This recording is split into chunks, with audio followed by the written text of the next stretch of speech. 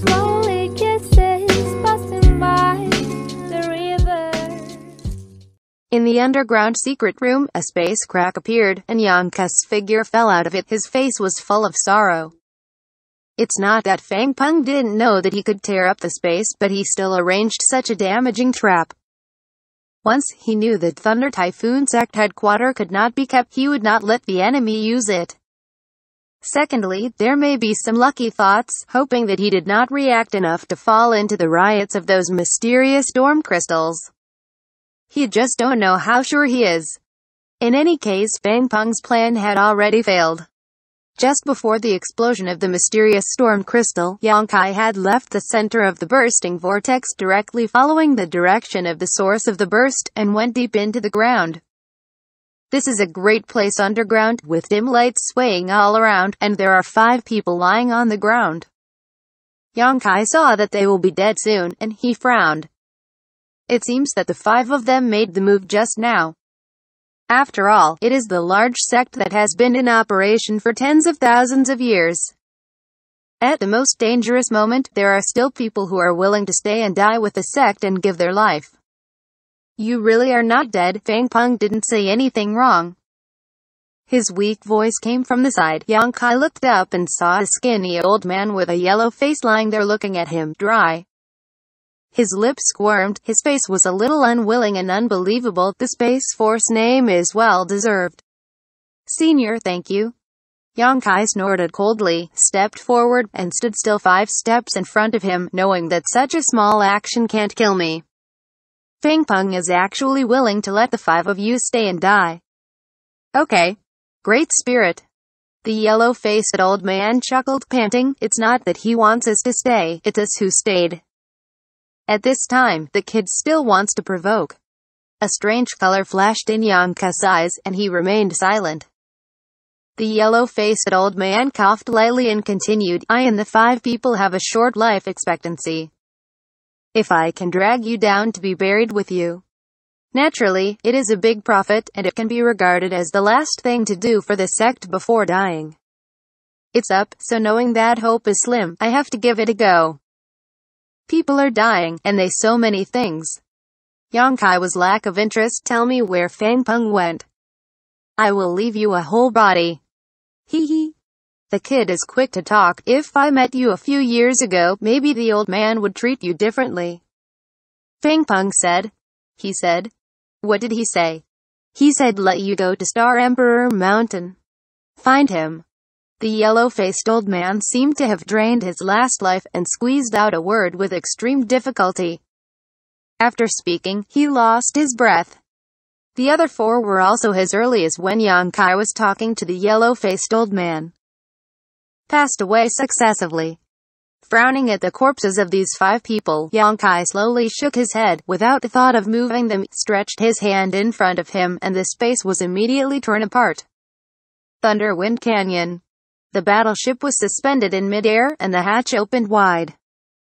Yixin and others all rushed out, looking forward anxiously and worriedly. The explosion has subsided, but looking around, the original imposing Thunder Typhoon Sect headquarters has become a ruin. On the original site there is only one that is tens of meters deep and covers an area of tens of square meters big pit. Xianxia is nowhere to be seen. Everyone's heart is jumping to their heart. The energy riot like that just now, if it weren't for the guard of the battleship, everyone present would have died, let alone Xianxia who had already penetrated into it. Everyone was worried for him, lest Xianxia would be buried in it. Looking for me. An abrupt voice suddenly came from behind. Everyone was shocked. They turned their heads and suddenly found that Xianxia did not know when he had appeared not far behind them, standing there intact. Everyone's expressions became extremely weird, and they didn't even notice Xianxia's appearance, as if he appeared out of thin air. Xianxia, are you okay? Qiantong hurriedly asked. It's okay, come in first. Xianxia stepped into the battleship, turning around to signal everyone to follow. After a while, the battleship turned around and sailed out of Thunderwind Canyon. Inside the battleship, Xianxia briefly recounted the results of this trip, and everyone could not help but feel a little sigh. Those 5 should be the elders of Thunder Typhoon sect. They are all elderly people. I'm afraid they are 1 or 2 generations higher than me and old Faye. Qiantong said softly. In fact, each big forces have something like this, and I also have a few in the Shadow Moon Palace, but they don't ask about world affairs and they are closed all year round. Unless there is a major change, they will not leave the customs until they die of old age. Yes, these 5 people can do this. Although they are enemies, they are still admirable. Fei Jitu nodded slightly from the side.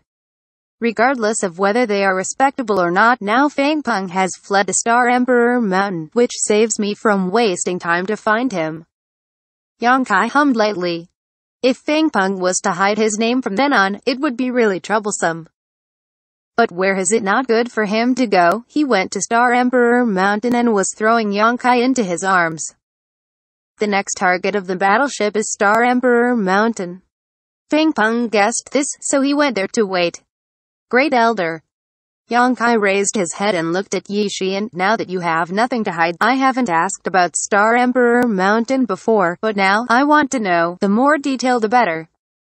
This palace master doesn't mean to conceal it, it's just that the sect master has never asked before. Yixian touched her ears. Since the sect master wants to know, this palace master naturally knows everything. Good. Xianxia nodded in satisfaction.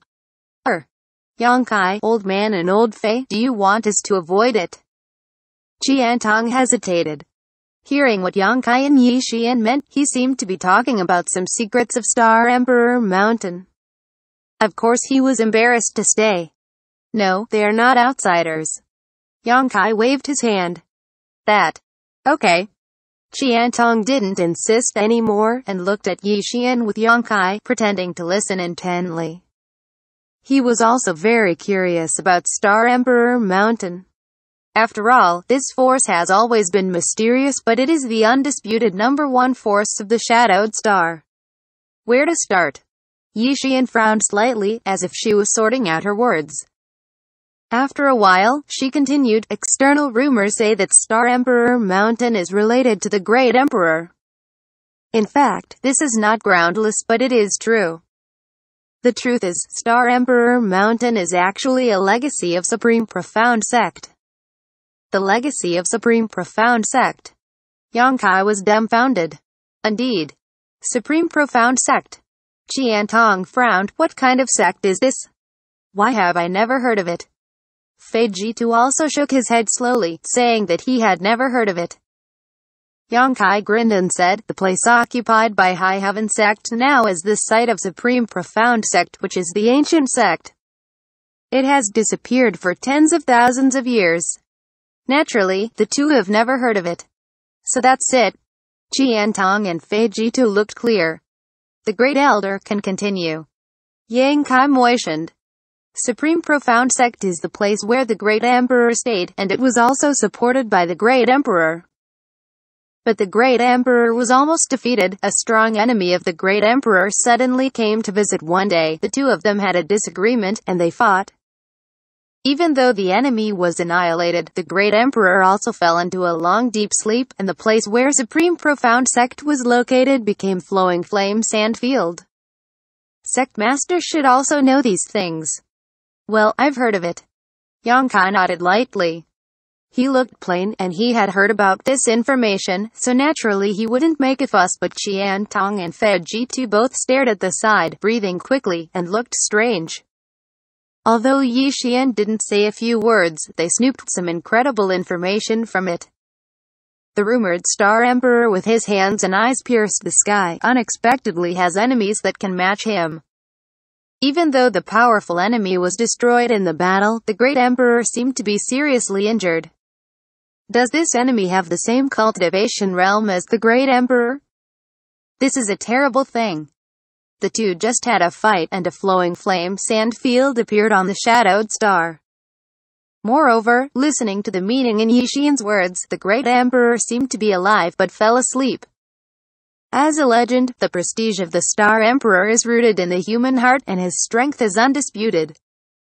According to legend, he can pick the stars and invite the moon, he can easily destroy a cultivation star, and he can traverse the entire star territory in one day.